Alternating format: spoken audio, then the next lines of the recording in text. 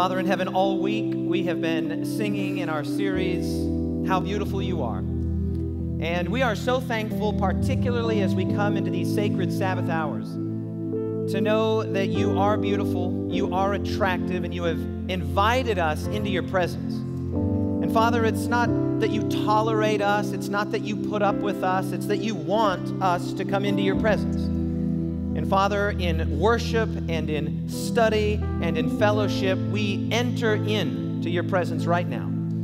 Father, may this be not just an ordinary Sabbath. Father, we want something more than that. We want it to be an extraordinary Sabbath. So be with us tonight. We've turned our attention to you in music and in worship. And now as we turn our attention to you in the text, as we think, as we ruminate on your goodness, may we not only sing, but may we now say in our hearts and in our minds, you are beautiful. You are awesome. You are worthy to be praised and worthy to be worshiped. Father, be with us now is our prayer in Jesus' name. Let everyone that thinks that God is beautiful say, amen, amen and amen. Thank you, guys. That was great. Beautiful. All right, good evening, Andrews University. Oh, come on, good evening, Andrews University. All right, can we give a big thank you to the music team? That was incredible. Beautiful. Yes. That was awesome. Thank you, thank you, thank you. We have been on a journey this week. Our Week of Prayer series has been titled Beautiful and Believable. Very good.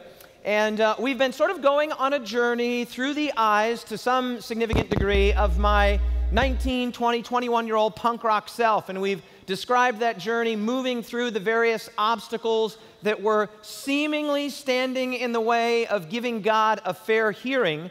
And beginning to some degree yesterday, where we talked about the cross, and especially this morning, we've come up against that barrier, that obstacle that presents itself as an insuperable obstacle for many.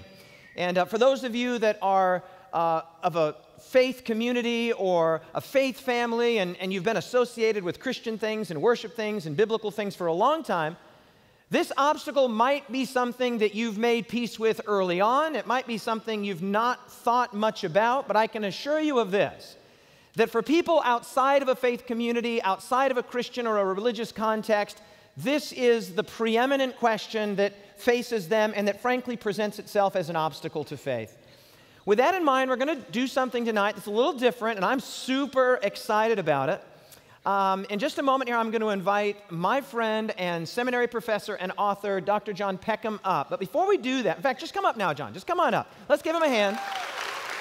Come on up. Come on up. Come on up. So, John, first of all, let's just start with a little bit of who are you? A lot of people here would know who you are. I know who you are, but who is John Peckham, Dr. John Peckham? I'm a professor at the seminary, as David just said, and my wife's name is Brenda. My son is Joel, my pride and joy. Okay. And I love Jesus. Amen. Okay, that's a good answer. I was just over at their house this evening, and your wife makes a mean sun-dried tomato pasta. I can confirm this. So, John, you teach at the seminary, but in addition to being a teacher, you're also an author. And I've got two books here, one that you are the author of. We'll talk a little bit more about that at the end, titled Theodicy of Love, Cosmic Conflict and the Problem of Evil. But also this book, of which you are one of four authors. I mentioned this morning. 4 views of God's emotions and suffering, and you take one of 4 positions here. Now, I'm going to put a quotation up on the screen here that I actually began with this morning. This is a tweet that Neil deGrasse Tyson, well-known astrophysicist, tweeted earlier this year, and it's difficult to see it there. That's a screenshot of the tweet, but here it is. He says, "The universe is blind to our sorrows and indifferent to our pain. Have a nice day." Right? And here he's echoing the sort of secular mantra, there is no God, there is no superintending benevolence. And my question for you, and I said this morning, John, one of several questions I'm going to ask you, I'm going to ask you some tough questions. Is that all right? Do I have your permission to do that? Yes. You've done a lot of thinking about this, a lot of writing about this. Your most recent book was published by Baker. I want to start by asking this question. When very intelligent, very accomplished people like Neil deGrasse Tyson and others like him say, yeah, the universe is indifferent to our sufferings, to our pain, and we respond as Christians, no, that's not true. Here's my question. Can we intellectually stand on safe ground, or are we just playing sort of a kind of fairy tale game that we tell ourselves in settings like this, in institutions like this, in places like this, that there's a really good God out there, or is it real? Can we actually, real talk now, can we believe both in the reality of suffering and in the goodness of God? That's my first difficult question for you.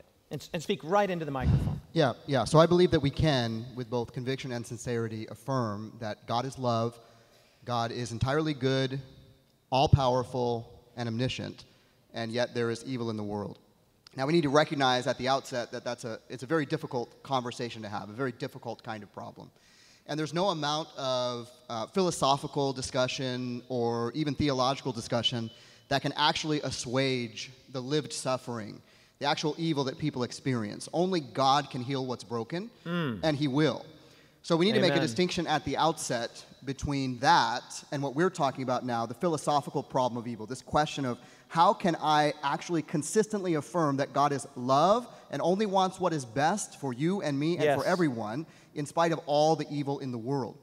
And there's a particular form of this problem called the logical problem of evil, how to reconcile those things, that God is entirely good, all-powerful. Let me just stop you on that, John. So you're saying there's a logical problem that we're dealing with here, which is, can we affirm two seemingly mutually exclusive ideas? Right. Number one, that God is good and all-powerful, and that suffering is real. So there's a seeming logical dilemma there. Maybe belief in God is illogical. Is that true? This is the argument that philosophers made for quite some time. And in more recent decades, even atheist philosophers have agreed that that particular form of the problem has been resolved. And it's been resolved by the work of Alvin Plantinga. He came up with something called the free will defense. He's not actually the one who came up with the free will argument, but he articulated it in such a philosophically rigorous way that even the vast majority of atheist philosophers admit that the logical problem of evil has been resolved. And basically his argument goes like this.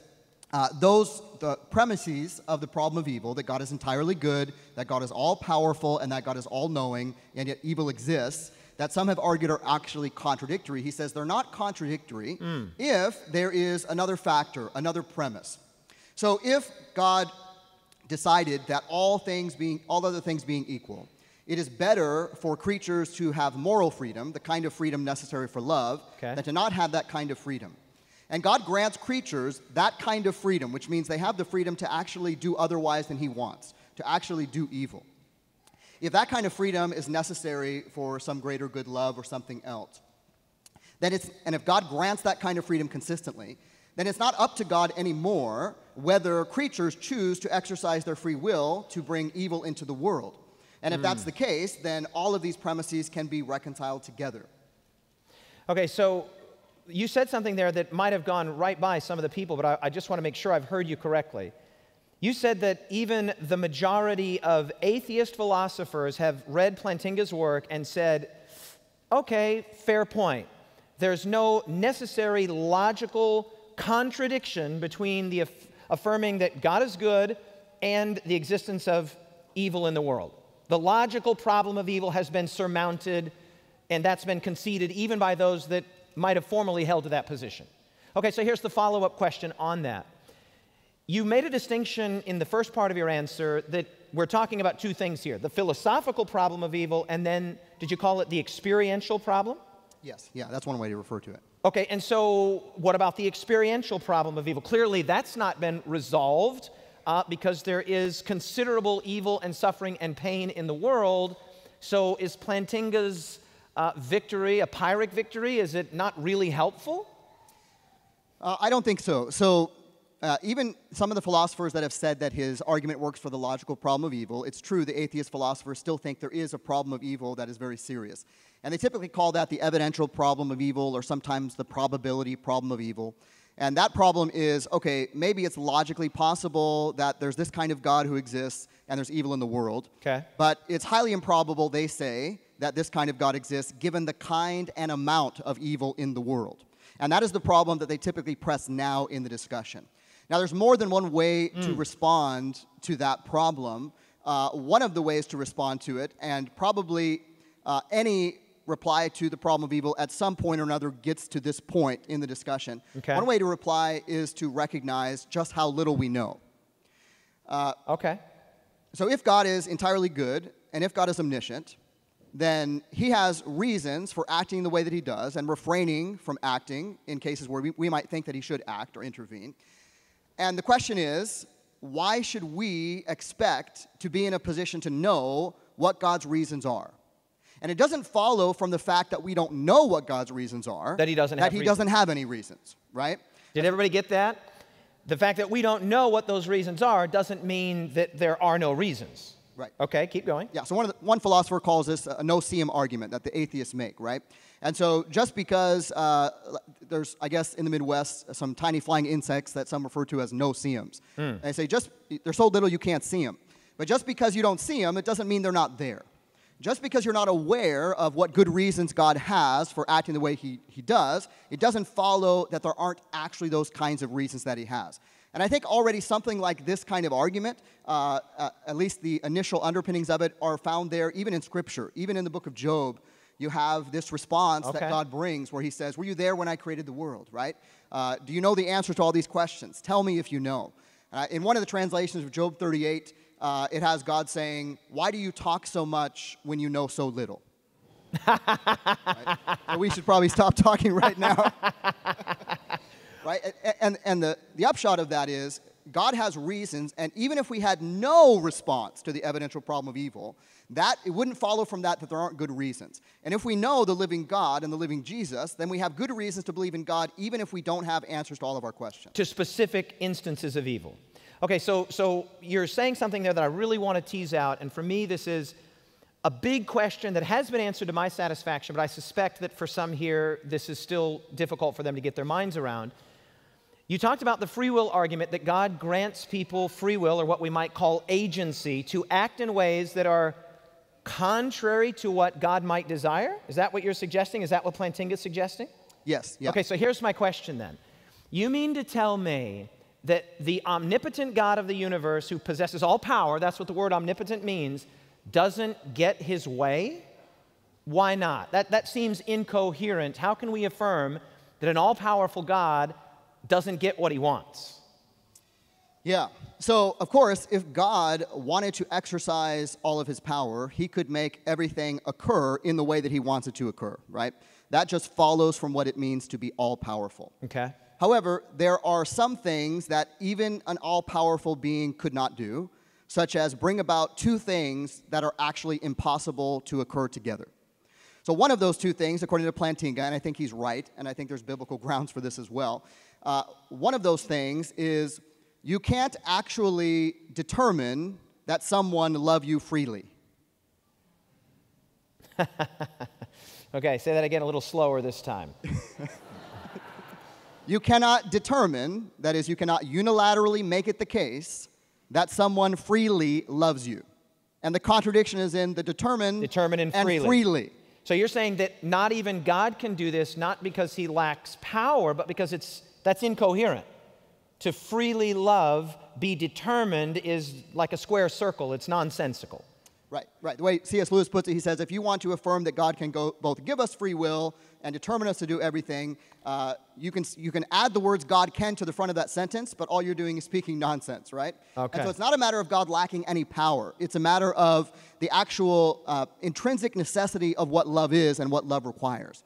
And if love actually requires the kind of freedom that it has to be freely given and freely received, then that requires the kind of freedom that can actually reject love. Wow. And if God is love, and if one way of thinking of evil, there's more than one way to define evil, of course, but if one way of thinking of evil is that which is against love, that which is against God, that which is against what God really wants. If that's one definition of evil, then the very existence of love granted to creatures, the ability to love, requires the possibility that they will misuse their freedom and do evil. The possibility, not the actuality. Nobody had to exercise that freedom, but there has to be the possibility for creatures to exercise that freedom. And God didn't have to grant that kind of freedom, but if he wants to have creatures who can enjoy his love and freely love one another and bask in his love for eternity, then that kind of freedom is necessary. Woo! Can the church say amen? Amen. Now, I want to press you a little bit more on this, and I hope you don't mind. There's a passage of Scripture, it might be in John 7 or Mark 7, somewhere in there, that says that the scribes and the Pharisees rejected the will of God, not having been baptized by John. Right? So God had a will, he sent out John the Baptist, and he wanted people to hear the preaching of John the Baptist and repent. And the text says that the scribes and the Pharisees on this occasion and this day did not respond to the preaching of John the way that God intentioned. Right? So this is your argument, basically, right? That God had a will and they had a will. So here's my question. You mean to tell me that finite man, the scribes and the Pharisees in that case, and let's be honest, it doesn't just happen 2,000 years ago. In my life, and I assume in your life, we can actually thwart, we can defeat the will of God in our lives? Is that possible? So here we have to make another distinction. Okay. Right? We have to make a distinction between what God ideally desires, what he ideally wills. And if God gives us the kind of freedom to love or not love, to do things he doesn't want, then that ideal will of God can and has been thwarted, right? So God's ideal will is that there's no evil, that there's only an eternity of harmony, and one day he will restore the entire universe to that eternity of harmony. Amen. That is the good news. But that God's ideal will has already been undermined because creatures have misused their freedom to do evil.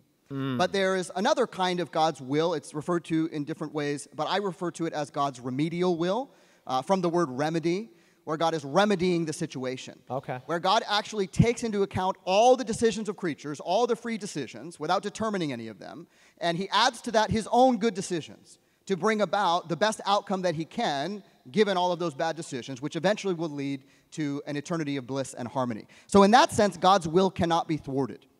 Wow. God wins the cosmic conflict, and everyone who is in Christ enjoys eternal bliss, eternal love for all eternity. And everyone one day, even though we have questions remaining now, will recognize fully and freely that God is entirely righteous and just and loving in everything that he has done. Can the church say amen? Amen. John, you seem to be really smart. This seminary professor thing might be just the right spot for you. A question on that. So you're making a distinction between God's ideal will, which was that there would never be evil, there would never be the misuse of freedom, and God's, you called it, remedial will, where God sort of bakes into the decisions that he's doing the bad decisions that have been made. So here's a pointed question. How can we then be sure that God will be ultimately triumphant and successful and that this won't just perpetuate? Right? If God can be thwarted in the four instances, in my life and your life and the scribes and Pharisees, all of us know that, well, then how do we know that God will be finally victorious? What changes to bring about the final transition toward this eternal victory and not just these little temporary setbacks that God's will is experiencing? Right, so part of what the Bible teaches is not just that God is all-powerful, not just that he is entirely good and all-loving, but that he is also all-knowing. He is omniscient. He is infinitely wise. So he can know with certainty and have the perfect plan for bringing history to its fruition in a way that not only resolves the problem of evil in a way that every mind in the universe will recognize that he is just and loving, but in a way that evil will never arise again. And he can ensure that with absolute certainty because of his infinite wisdom. How? How does he do that? How does he ensure that? Well, one way... The idea that evil will never rise again, that we won't have a rerun or a sequel. How? Yeah. So the way that we can know it is by having confidence in the fact that God knows it, right? How does he know it? If God knows something to be true, well, he knows all of history, including the future. So he has absolute foreknowledge of everything that will occur and will not occur, including the rising of evil. But also in something that Adventists call the Great Controversy, often in literature called the cosmic conflict, through this cosmic conflict, the universe is inoculated against evil. so that evil will never rise again. The entire horrendousness of evil will be manifest, and no one will ever again exercise their freedom to do evil once again. No one will desire it. And this is what your book is about. Theodicy of Love. It's about how the cosmic conflict, what we call the great controversy, interfaces with God's bringing about the best possible outcome given the circumstances that free agents have made. Yeah? So far, so good? Yes. So on that then, there's this conflict. How is that is that new? Is that something that Adventists bring to the table? Is that unique with us, this idea that there's a cosmic conflict? Or is that something that's believed by other Christians as well? So the idea is not, there are unique elements to it, but the idea is not unique to us. It's uniquely essential to Adventist theology, I would argue, but it's not unique to us. There has, all the way from the Bible and even in the Christian tradition, there has been the belief in this idea of a battle between good and evil, between God and a creature who is named Satan and other fallen angels who have rebelled against God, and that is what we call the great controversy. Others refer to it as a cosmic conflict or a cosmic warfare. That is not unique. This is thoroughly taught all throughout Scripture. Unfortunately, since the Enlightenment, the so-called Age of Reason, a lot of theological thinking just kind of ignores that because it's kind of embarrassing in some particular kinds of academic contexts and in the secular Western world where the greatest trick the devil has pulled is to convince people he doesn't exist, right? And so in this context, many people don't talk about it very much. And so they're typically looking for other ways to explain the problem of evil. But it's not entirely unique to us in any way. So can we reasonably affirm in 2019 the existence of demonic creatures and a Satan-like figure? I mean, isn't that a bridge too far? I mean, we live in the modern world. This is 2019. We have iPhones, right? I mean, what's the response to that? What's the rational response to somebody like Neil deGrasse Tyson or others like him who would say, demons, devils, you've got to be kidding? Yeah, it's a great question, and what you just described is very similar to the way that Rudolf Bultmann put it once. He says, now we have the wireless, by which he meant the radio. He was writing in the 40s. Now we have the wireless, and we have science, and we can't believe in angels and demons anymore. We have to demythologize all of that. But one thing Plantinga says in this regard, this is the plausibility problem, He says plausibility is in the ear of the hearer. In other words, what is plausible or plausibly true depends on your other background beliefs. Okay. So if you accept a worldview that arises from the Bible, you could not even read even a few chapters from the book of Matthew without running into the cosmic conflict. Already there in the temptation of Matthew 4, all the way through to the end, Jesus is combating these demons all the way through. This is just built into the story of the Bible. So anybody, and this is another question entirely, but anybody that already has confidence in the Bible or is at least willing to entertain the biblical worldview on which Christianity is based, that is going to be part of the worldview, that there is this kind of a cosmic conflict. Now, apart from that, there is the claim made in the secular Western world that these things are just unbelievable. But many scholars have pointed out that this is a rather ethnocentric claim. Almost all people groups in history and still today believe in supernatural beings. It is only those in the supposedly enlightened West that some don't believe in them, although there's, of course, a recurrence of belief in spiritual beings even among us in the United States and in the secular West. And so this is a small percentage of the world's population that actually deny. I mean, if you travel to many places in the world, there's animism and there's all kinds of awareness of the evil. It feels to me, too, like we're a little disingenuous about this because, like, when 9/11 happens and those towers come crumbling down and we're seeing a 4 instance right in front of us on the television, the news reporters are scrambling, they're looking for words, they're searching for words, people are jumping out of buildings, and the word evil is just being thrown around very easily, very readily. So it kind of feels like it's special pleading. We don't want to talk about evil, we don't want to concede that those things exist, and when we're confronted with it, then we're like, yeah, well, maybe. Is that the argument? Yeah, absolutely. And many even secular philosophers, when they're talking about some of the acutely horrendous evils in the world, they actually say there's nothing to call this kind of evil except demonic, even though they don't believe in personal demons. That's their word? That's their wording, yes. Demonic. Demonic. And in fact, there are many people who have made an argument with regard to the problem of evil. They have reversed it, and they say, actually, if you are coming from an atheist perspective, you have the problem of goodness. In other words, why would there be good at all? I love it. And on what basis would you have any reason to think that anything is actually evil or intrinsically evil? The very naming of evil as evil is a kind of transcendent claim. which many Yes. argue, at least from a Christian perspective, is certainly grounded in the supreme being himself. In the character of God. So you're saying there's some standard by which things like evil and things like good are measured. So there's not just the problem of evil, which is what we're talking about here, and suffering and pain. There's the problem of goodness. Yes, from the atheist perspective. Okay, last question I want to put to you, and I'm going to really maybe transition here insofar as it's possible, and I know you can do this. And this is what I'm going to talk about when we finish the interview here, John, but I want to hear your input on this. From your perspective, you've spent a lot of time studying this question, these questions. You've written about it. Your book is incredible. I've read it twice. Here's the question I've got for you. What is your view? You've just recently written a book on the doctrine of God. You've done a lot of thinking about this. How can God relate experientially, emotionally, whatever the language is we want to choose there, to the kind of pain and suffering that we feel? Or is he not able to enter into that world? He can view it like an aquarium and say, oh, that's really too bad. But does God feel in any way what we feel? And if he does, how do we know that? Yeah, so there are some theologians who think that God cannot experience emotions, cannot actually enter into a kind of relationship that actually affects him. But the God of the Bible, from beginning to end, is a God who not only creates the world freely, he doesn't have to. He creates the world freely out of love, but he also freely opens himself up to being affected by that world. Wow. And affected by the world in a way that actually causes him the most suffering of all. Okay. Because... Help us out with that. So if you're a parent, and I know you are, when your child suffers... I talked about this morning. You suffer too. Yes, true. And everyone, every creature, is a child of God. Yes. And God identifies himself with us. Ultimately, he does it in the incarnation.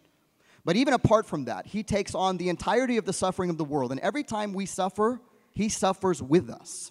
So he is not a distant God who is far removed. And the Bible just teaches this all the way through. He is the one who carries our burdens. He is the one who suffers for our iniquities. Yes. And this is, of course, supremely manifest at the cross. And this is actually the ultimate answer to the problem of evil before the end, before God comes again and reveals to us all the things we do not yet know. And that is to look at the suffering God of the cross. Yes. Because a God like that can be trusted. The one who willingly goes to the cross and gives himself for us. He did not have to do that. He didn't have to even create this world, Yes. let alone continue to bear with this world, let alone open himself up to being affected by the world. Wow. But God has made the best interests of each one of us intrinsic to his own joy. Hallelujah. We just went to church. Amen. John, I want to thank you for coming. This is a wonderful thing that you've done for us. It's a brave thing that you've done for us. I love your mind. I've told you that before. I just want to affirm the work you're doing. Carry on, brother, and keep writing, keep teaching, keep preaching, and thank you for coming to be with us tonight.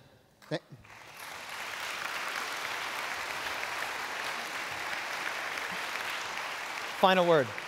I was going to say thank you and vice versa. We love you and your mind, and we're so thankful for your ministry here this week. Thanks, John. Amen. Let's give him one more hand. Thanks, John.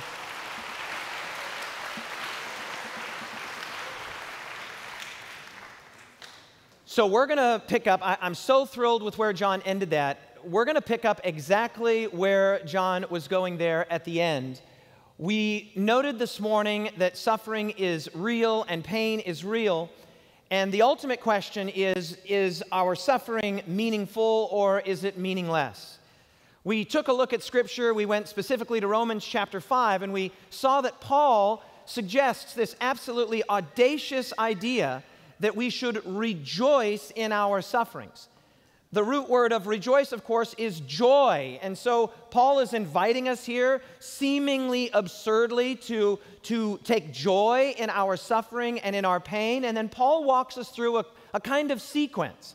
And he says, well, it goes like this. When you suffer and when you are in pain and when you face adversity, that requires endurance. And when you endure those hardships and hostilities, it actually turns you somehow wonderfully into a better version of yourself, a more robust version of yourself, a more patient version of yourself. And when you begin to see that character transformation, it creates within you a hope and a longing that maybe it's all not just for nothing. Maybe there's some purpose here. Maybe there's some end here. Maybe God has some grand and beautiful end in mind. And Paul says that there is an end in mind, and that end is our understanding of the love of God. John then just ended on this incredible point about the points of access that God has to our pain and to our suffering, and that's what I want to talk about. The question that we mentioned this morning is, can God relate to our suffering and pain, or is he immune to such things? I wrote a book about this several years ago. The book is titled God in Pain, and when people bring that book to me, which they occasionally do, and say, Pastor Asscherick, would you sign my book? I say, I'd be honored to sign your book. That would be a real privilege. And what I write in the front cover of that book every time is this simple dedication. I write these two words, the shortest verse in all of Scripture, right? John chapter 11, verse 35. I say, Jesus wept. And then this sentence, this whole book is about these two words. The idea that Jesus wept, that he felt emotion, that he was moved by the scene there at the grave of Lazarus. But he wasn't just moved, and I have said before, if all we knew about God was that he had the capacity to weep, we would know enough to trust him. But he not only weeps at the grave of friends. Notice this text in the Gospel of Matthew. Jesus says, are not two sparrows sold for a penny? Yet not one of them will fall to the ground outside of your Father's care. God is aware even when a little sparrow dies, even when a deer is hit by a car. God is keenly, somehow acutely aware of all pain and suffering. Years ago, I read a book by C.S. Lewis titled The Problem of Pain, and I was deeply moved and challenged and blessed by that book. And there's even a chapter in that book that I found particularly persuasive, and it's titled On Animal Pain. Whoa, wait a minute. God is aware of the pain even that so-called dumb animals experience? 2 days ago, I was sitting in John's class. I went over and sat in one of his excellent classes there at seminary, and he was teaching in part through the book of Jonah. And I don't know if you've read the book of Jonah recently, but it has this really weird ending where Jonah is upset that a plant is withered, and God says to him, hey, man, is it really right for you to be upset? I mean, you, after all, want me to, destroy Nineveh. And then he says this fascinating thing, and this is how the book of Jonah ends, that has 120,000 people in it who don't know their right hand from their left, and there's a lot of cows there. You don't believe me? Look it up. That's how the book of Jonah ends. God's like, but what about the cows? And all the meat eaters are like, oh, snap. God cares about cows. Indeed. Here's something I want you to see, just a quick survey of the point that the gospel writers drive at over and over and over again. Matthew chapter 16, verse 21, Jesus must suffer many things. 17:12, the Son of Man is to suffer. Luke 17:24 and 25, the Son of Man must suffer. 22:15, I desire to eat with you before I suffer. 24:26, ought not the Christ to have suffered? 24:46, it was necessary for the Christ to suffer. Transitioning to the book of Acts, Acts chapter 3, verse 18, the Christ would suffer. Acts 17:3, the Christ had to suffer. Hebrews 2:18, he himself has suffered. Hebrews 5:8, though he was a son, yet he suffered. Hebrews 13, verse 12, Jesus suffered. 1 Peter 2:21, Christ suffered for us. And finally, 1 Peter chapter 3, verse 18, Christ suffered for sins. Beloved, it is inescapable that Scripture is at least advocating, it is saying over and again in an inescapable way that in some significant and meaningful sense, God suffers, not only in the incarnation, but God suffers as God. Friends, if God can suffer, God can be trusted. I want to say that again. A God that can suffer is a God that can be trusted. And think about it this way. Not only did God suffer in his divinity insofar as it was possible, as Dr. Peckham communicated, for him to enter into, to align his interests with our own, but God actually entered into a situation, and this is where we're going to get to in just a moment, where he actually turned the volume up on his capacity to suffer by becoming a man. The author of Hebrews says, well, actually, that's the reason that he became a man, was so that he could suffer and taste death for every man. So not only is God not immune to suffering, he says, how much suffering do I have to go through in order to make the universe right? And it's right at this point that I want to introduce something that has been transformative to me. It's actually an argument that Lewis makes in the book I just mentioned a moment ago, The Problem of Pain. It's a fairly sophisticated argument, but it is mind-blowingly persuasive in my opinion, and I want you to come with me on this journey. Imagine, if you will, a waiting room for a doctor's office or a dentist's office, and you are sitting in there with 3 or 4 or 5 other people, and all of you are in pain. Right? This is the scene that Lewis is going to walk us through. He says we must never make the problem of pain worse than it is by this vague talk about the, quote, unimaginable sum of human misery. And we sometimes talk like that. Well, what do you mean, Lewis? Suppose that I have a toothache. There you are sitting in the waiting room at the dentist's office, getting ready to be seen by the dentist. He says, suppose I have a toothache of intensity X. Right, whatever that pain is that you're experiencing on a scale of 1 to 10, you say, this pain hurts X, right? Whatever that is for you. And then he says, suppose that you are also seated beside me in the waiting room there, and you begin to have a toothache also of intensity X. Okay, so far so good. He says, now you might, if you chose to, say that the total amount of pain in the room is 2X. Right? And if there were 3 people, we could say 3X. And if there were 4 people, we could say 4X. You see where he's going with this, right? It's sensical, it's logical, but watch the punchline. It's absolutely incredible. He says, but you've got to remember this. No one in that room is suffering 2X.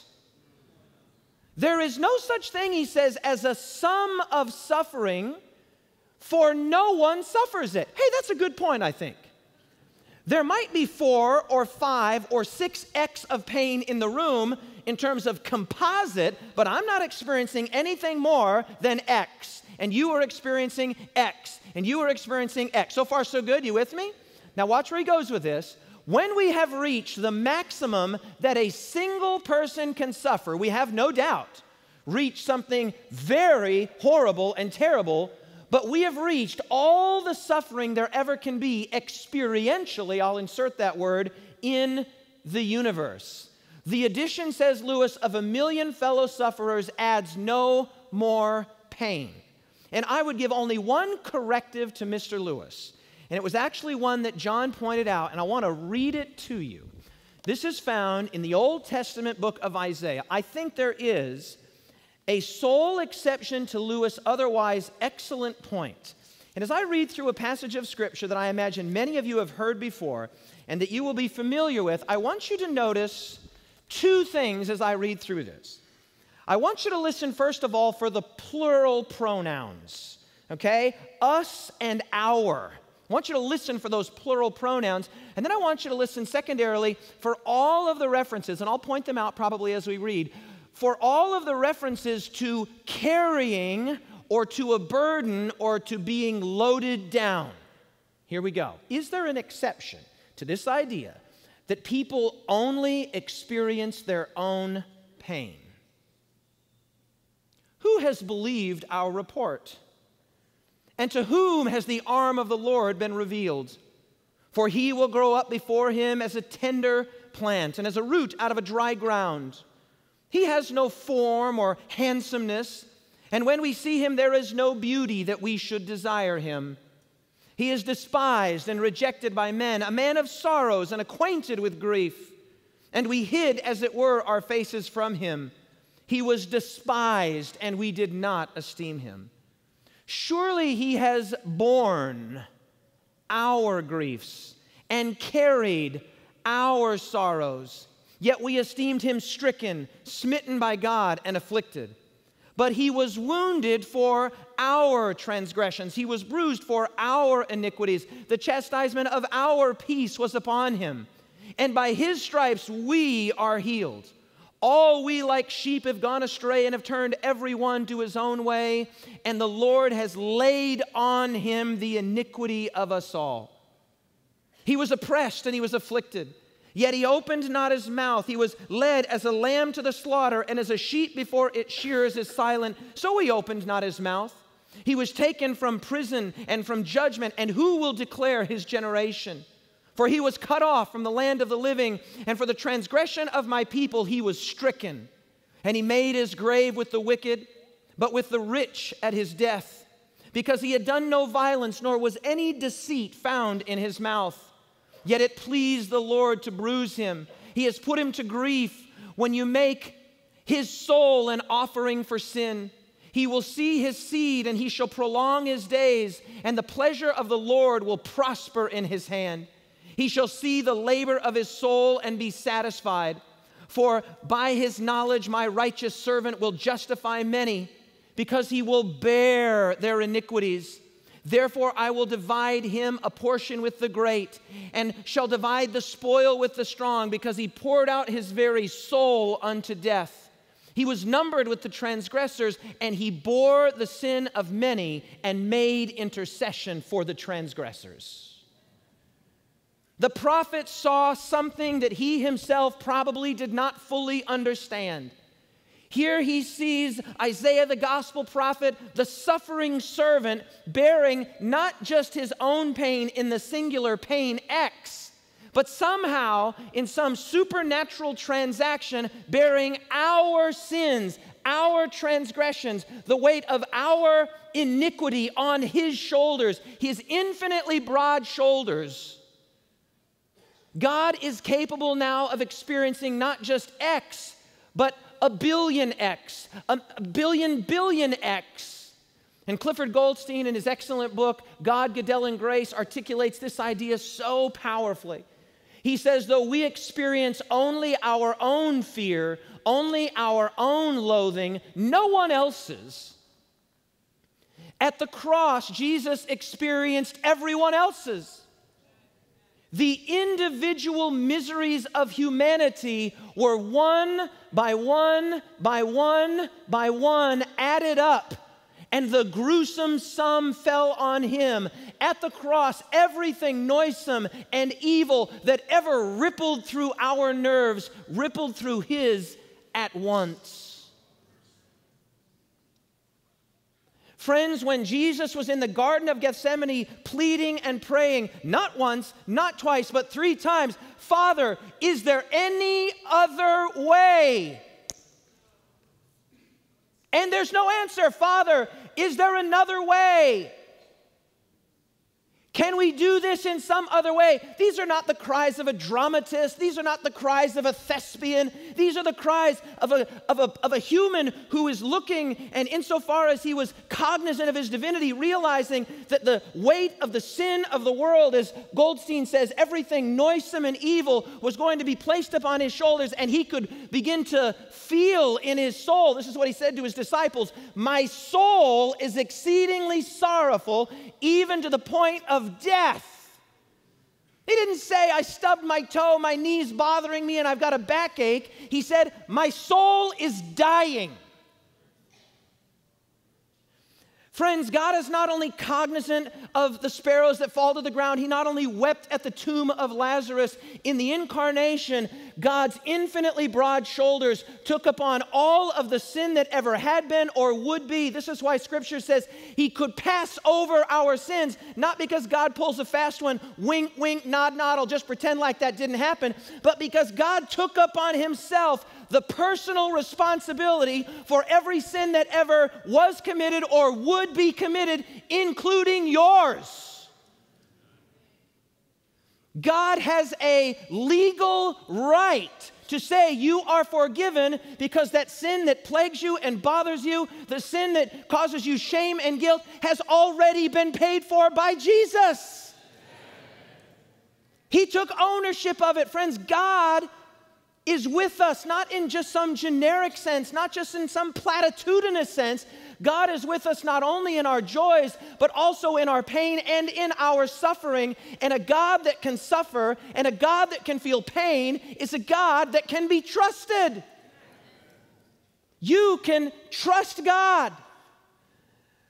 There in Gethsemane, when Jesus was finally steeled and strengthened for the task in front of him, and the text even intimates, and Ellen White says expressly, that if an angel had not been sent to strengthen him and to buoy him, he would have died in the garden. And yet Jesus somehow manages to stand up and go and face the oncoming mob. And just as he's ready to face the mob, Peter, of course, sets out, who wasn't willing to spend a moment praying for Jesus. Now he's ready to defend Jesus. And Jesus' response is, Peter, put your sword in its place, because all that perish the sword, or all that use the sword or take the sword, will perish by the sword. There are certain problems that cannot be solved by swords and spears and weaponry. This is a problem that had to be solved in a totally different way. And it's right at this point that we come to what I believe is the crowning truth of this idea that God is beautiful and believable both. And Richard Bauckham, Cambridge theologian and author, prolific author, says it this way. He says, when the slaughtered lamb, which is exactly what John the Revelator sees, he looks up and he sees the very throne of God. And when he sees the throne of God, he says, I saw a lamb as if it had been slain on the throne.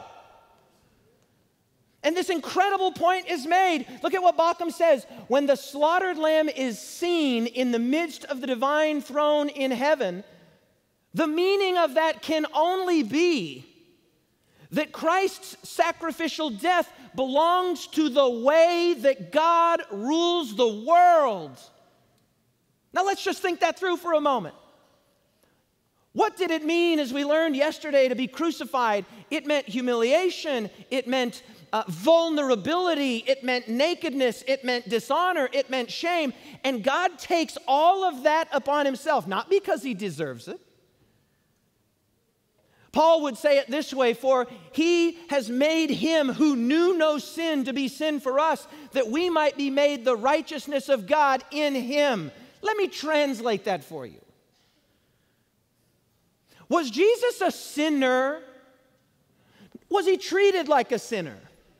Okay, that being the case then, the sin that condemned Jesus belonged to him, just as much as the righteousness that saves you belongs to you. So, are you comfortable with calling Jesus a sinner? No, you are not, but he was treated that way. And the sin that condemned Jesus belonged to him just as much as the righteousness that saves you belongs to you. It wasn't his sin and it's not your righteousness. Amen.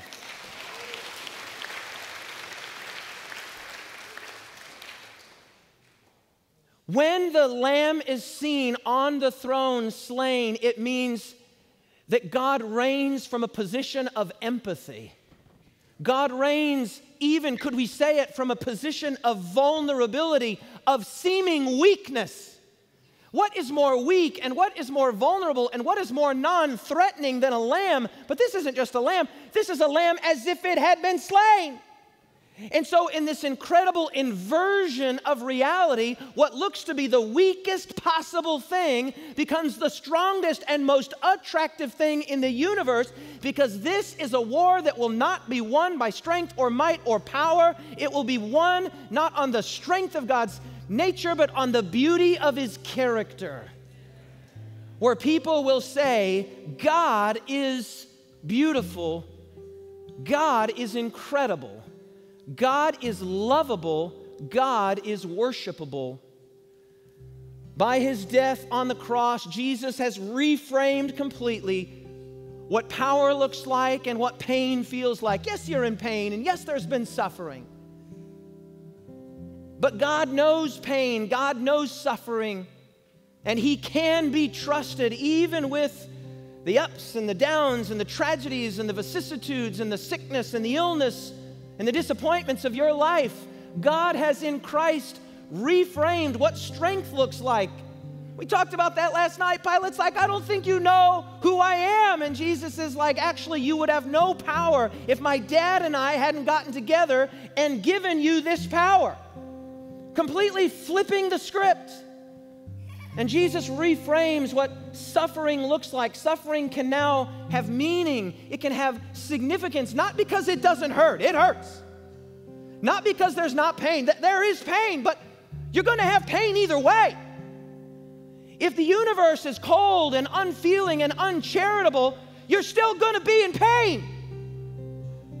But if there is a God and He can be trusted and He does feel our pain not only in His divinity, but if He became a man and died on a Roman instrument of torture, your pain is still the same, but now that pain has meaning, and a God can help you to walk through and walk with that pain into a bright and beautiful and grand and glorious day into eternity itself. You see, friends, God is not only incredible, He is also credible. He is, say it with me if you would, He is beautiful and believable. He is a God that can be loved. He is a God that can be trusted. He is a God that can be worshiped. And yes, there is a sense in which we have a kind of duty, a kind of obligation as His creator, as His creatures rather, and a kind of responsibility to respond to Him. But I think too often in religious circles, and particularly I think in Adventist circles, we overemphasize the obligation part, and we don't say enough about the opportunity part. It's not just that you have to, it's that you get to. You get to serve this kind of a God.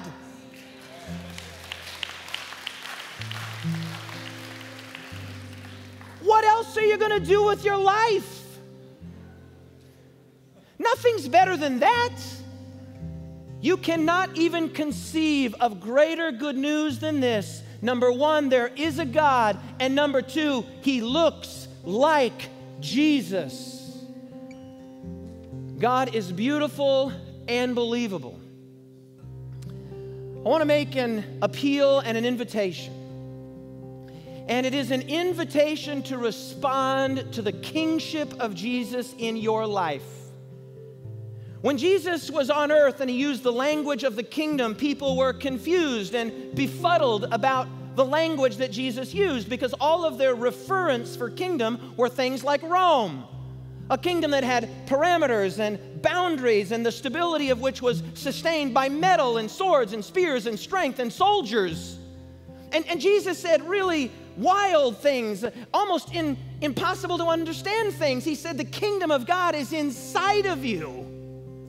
The kingdom of God is like a mustard seed. Well, no one could conceive of a kingdom like a mustard seed. The kingdom of God is like a man that hid a treasure in a field. And the people listened, but they didn't grasp. They couldn't get their mind around a kingdom that was totally, radically, and fundamentally different.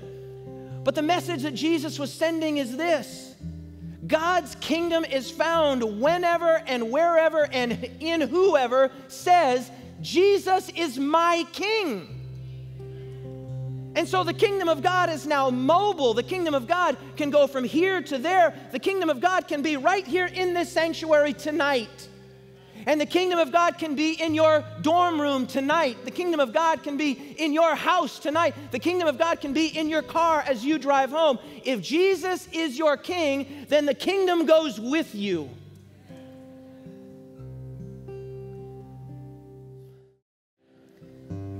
Friends, Jesus alone is worthy. I want to invite you to bow your heads as we pray and make the final appeal.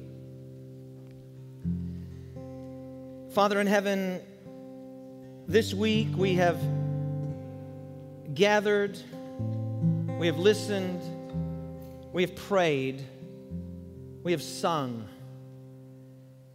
And Father, you have moved among us. Some have caught just a glimpse. It's been a busy week at school. They heard that it was good, but they made a few of the worships, and others have been here for all of them. But Father, tonight you have met with us. We have come face to face with the great truth of the universe. that you are a God who is not only capable of suffering in some abstract sense, you are a God who is willing to suffer, who feels our pain and our discouragement, who was willing to be hung on a Roman cross to gain access to us and to finally defeat the powers of darkness.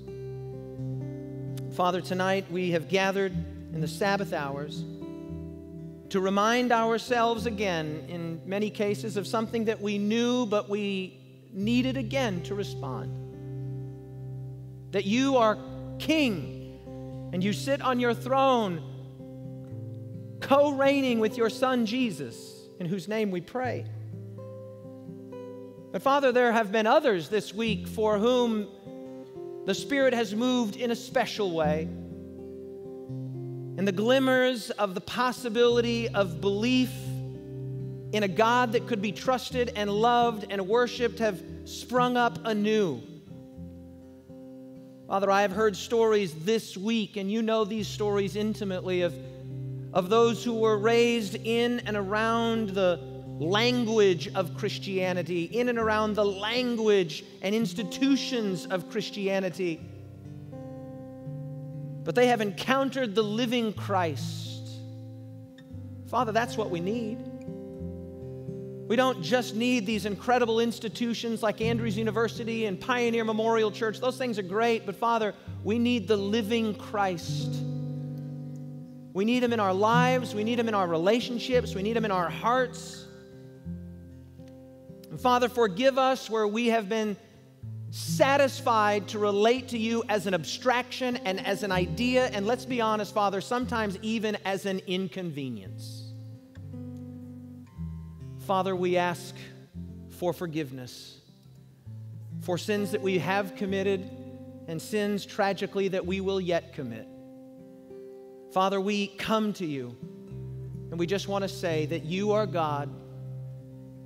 And we come on the authority of Scripture that we are your sons and daughters. And we receive that status right now. Father, you are worthy. Jesus is worthy. You are beautiful and believable. We claim the promise, come unto me, all you that labor, and you will give rest. What better hours to have rest in, rest for our souls, than the Sabbath hours? And so, Father, we respond to you right now. We don't just respond to preaching or to the interview or to the music. We respond to Jesus. We respond to you. We love you, but we know that's not the big story, Father. The big story is that you love us, and we want to live in the light of that love from this day forward. In Jesus' name, let all of the people that say Jesus is King say together, amen and amen. Turn to the person next to you and say, Jesus is my King. Jesus is my King. Turn to the person next to you and say, He is worthy.